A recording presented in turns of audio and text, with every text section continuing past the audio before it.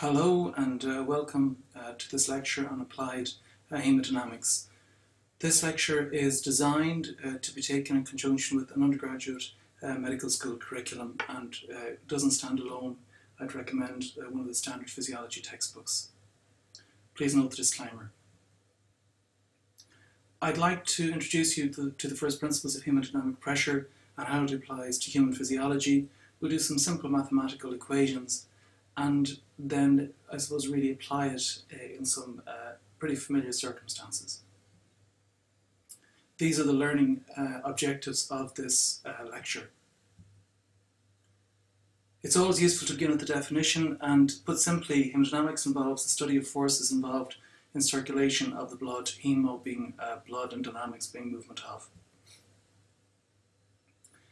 Typically the units used are millimeters of mercury, and in pulsatile vessels and chambers we use some approximations. So for example, if we're talking about systolic pressure, that's the highest pressure recorded. For example, aortic systolic pressure might be 120, pulmonary systolic pressure might be 25. Diastolic is the lowest pressure recorded.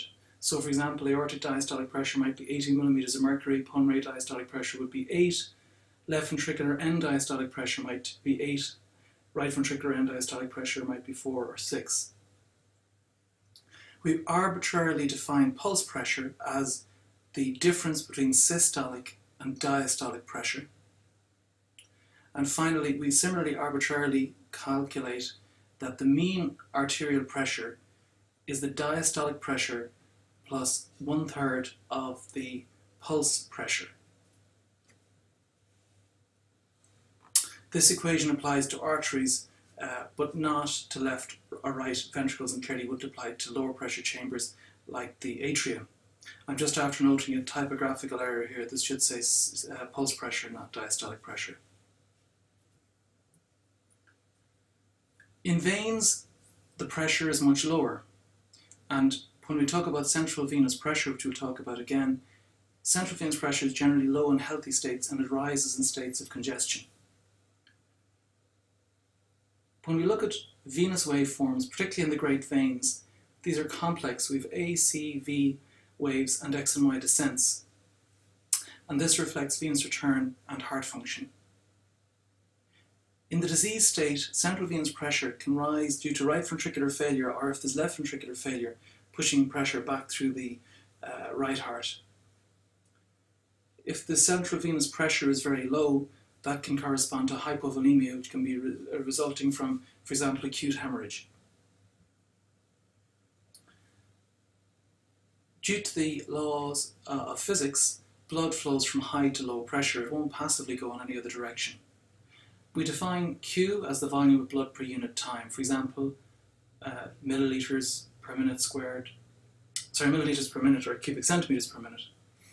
And there's a key equation whereby flow is directly proportional to the pressure head and inversely proportional to the resistance. Essentially, it's Ohm's law, where V over I by R, or alternatively in the human circulation, we can talk about blood pressure corresponding to voltage, cardiac output corresponding to flow, and total peripheral resistance corresponding to the resistance in the circuit. We'll come back to this again. This is a diagram essentially illustrating how the flow measured, in this case in litres per minute, is proportional to the difference between P1 and P2. Flow is also proportional inversely to the resistance. The higher the resistance, the less the flow. And this corresponds to the 4th power of the radius. So resistance relates to the 4th power of the radius. In other words, a very small reduction in radius will have a profound effect on the resistance. This is Poussey's law, which essentially puts it all into perspective and allows us to explain flow within a tube. It makes many assumptions, but it's simply thought of as flow is equal to pi, because we're assuming this is a perfect sphere, so it relates to the area of a circle, by the change in pressure, which in this case is P1 minus P2, and related to the 4th power of the radius, divided by a constant of 8, and the viscosity multiplied by the length. Therefore, flow is proportional to the fourth power of the radius. So as the radius goes up, the flow goes up in a much more dramatic manner. Or as we said before, if the radius reduces, then the flow reduces to the fourth power. This is important in human physiology because resistance arterioles determine total peripheral resistance. And these arterioles can constrict by a factor of 4. So I'd like you to do a little mental experiment and try and work out how much can total peripheral resistance change based on the fact that arterioles can constrict by a factor of 4. So moving on then to the other factors in Poiseuille's law that define flow, we're going to look at the viscosity. So there are 4 main determinants that I'm going to discuss with you of viscosity: hematocrit, blood vessel diameter, the velocity of the flow, and then normal or abnormal blood constituents. Just a slight digression before we get on to this. Turbulence is defined as the flow that occurs when the Reynolds number is exceeded. And essentially the Reynolds number relates to the velocity, the diameter of the blood vessel, the density of the fluid, and the viscosity of the fluid. Essentially, when blood exceeds a certain velocity, it goes from laminar to turbulent flow. So this is diagrammatically what laminar flow, whereby the central column of blood moves the fastest and the outer columns moves the slowest, while turbulent flow is more chaotic and is clearly less efficient. So back to the determinants of blood viscosity. Well, hematocrit is the main determinant of viscosity. In normal blood, with a hemoglobin, say, between 12 and 15, the hematocrit has viscosity about 3 times that of water.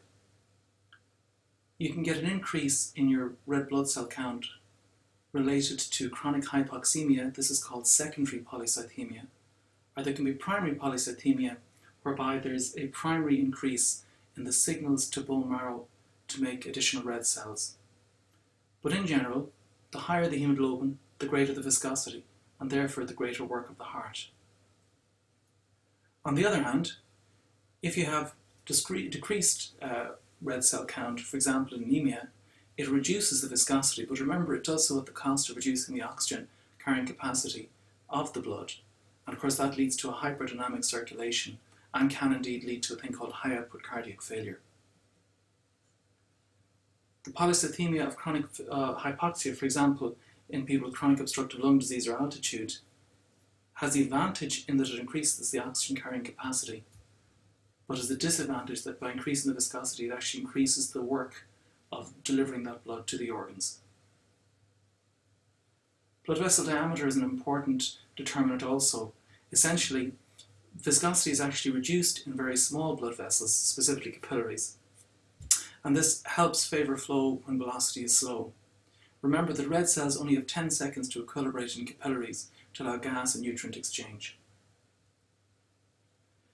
Velocity increases and viscosity follows. So, the viscosity of blood flow increases as flow velocity decreases because of the formation of rouleaux, where red cells tend to adhere to one another at lower speeds. This, of course, is aggregated by stasis, which can occur in veins. Finally, then, viscosity will change if there's high plasma protein concentrations. For example, conditions called multiple myeloma and Waldenstrom's macroglobulinemia, where you've got a vast excess of plasma proteins which increase viscosity. The next thing I'd like to talk about in hemodynamics is the law of Laplace. And this is assumed that in a cylinder that the wall tension is a function of the transmural pressure and the radius of that vessel. And the clinical implications, of course, would be that in, say, someone who has hypertension, that as the pressure rises, there's a significant increase in the wall tension. And similarly, in patients with aneurysms, which is a pathological dilatation of a blood vessel, that as the radius increases, the wall tension rises significantly. Another measure of blood vessels relates to the ease of distensibility, or so-called compliance. In other words, that for every unit change in volume, there's a unit change in pressure. So veins, by definition, are more compliant than arteries, and as such, because their compliance contains 60 to 70% of blood volume at rest. Of course, as we age, arterial compliance reduces and systemic pressure rises. So for every change in volume, there's a larger change in pressure. This slide outlines where the majority of blood resides in the body. Within the left ventricle and left atrium, there's only 4%. The aorta, large and small arteries and arterioles, and remember the arterioles are the principal resistance vessels, there's 16% of circulating blood volume. The capillaries, which is the only place where gas exchange can occur, only has 4%. Veins have a staggering 64%. And the right heart, similar to the left heart, has about 4%. The next thing we'll come on to is the velocity of blood flow, and you can kind of work this backwards if you think about it. The volume of blood through the systemic circulation has to be the same, but the velocity will vary depending on the cross-sectional area. That makes sense. So reductive velocity, we're talking about the speed, so that might be in meters per second. So blood flows fastest in the aorta and slowest in the capillaries. And if we have partially occluded vessels, then we get flow acceleration if the flow is meant to be continuous, and as such flow can move from laminar to turbulent. Let's briefly touch then on cardiac output. In health, the cardiac output is measured at 5 litres per minute. And of course, we'll increase our cardiac output commensurate with organ requirements. Cardiac output is calculated by the heart rate multiplied by the stroke volume. And of course, the stroke volume of either the left or the right ventricles relates to the end diastolic volume minus the end systolic volume. In other words, how much blood is there at the beginning of systole minus how much blood is there at the end of systole. So to increase our cardiac output, for example, during exercise, we need to increase our heart rate, we can reduce end systolic volume, and we can increase end diastolic volume. There are local cardiac mechanisms, including the Frank-Starling law, relating to the overlap of myofilaments. And of course the role of the autonomic nervous system, including sympathetic innervation directly on the heart, withdrawal of parasympathetic or vagal innervation, and finally circulating catecholamines. And all of these conspire together to increase the cardiac output in response to increased physiological demands. So therefore, how do we measure blood flow? Well, you can indirectly estimate it if you perform Doppler ultrasound studies, and this is based on calculating the velocity of the blood. So if you know the curved sectional area, the cross-sectional area, and you integrate the velocity, it's possible to estimate cardiac output. Indicator dilution techniques can be used, for example, indocyanide green or thermodilution mechanisms. Radioisotope dilutional studies can also be used. And finally then the Fick principle, which I'm just going to briefly outline for you. This diagram is meant to explain to you the principles behind Fick. So what we have here is normal flow. And as blood goes through an organ bed, it gives up its oxygen, so it goes from red to blue. Now let's supposing the blood is moving very slowly. If the blood moves very slowly, then there's more time for each little red cell to give up its oxygen. So the blood becomes more blue at the end. On the other hand, if you have high velocity and high cardiac output, the red cells wheel along and there's less time for gas exchange. So the blood is less blue at the end of the gas exchange.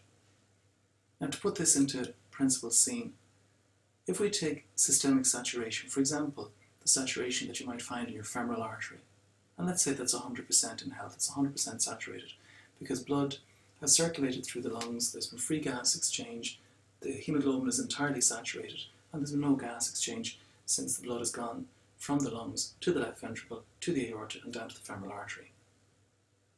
If we were also to measure the saturation in the pulmonary artery, we'll call this the pulmonary artery saturation.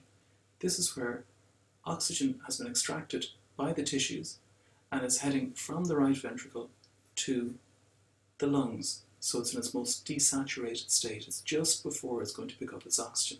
So in health, for example, the difference between systemic arterial saturation and pulmonary arterial saturation would be 34%. And this would be a normal finding. If, however, the flow is slow, let's suppose we have a low cardiac output, say for example if someone has advanced heart muscle disease, well, we can still pick up blood through the lungs because the lungs work fine, so the systemic oxygen saturation might still be 100%. But because the blood is moving slowly and the cardiac output is lower through the tissues, to maintain adequate tissue perfusion, there's greater extraction of oxygen. So let's, for example, say that the pulmonary arterial saturation would be 40% because the blood is moving more slowly through the organ beds. And this will give us a higher gap, a 60% gap between systemic arterial and pulmonary arterial saturation. And this corresponds with a low cardiac output.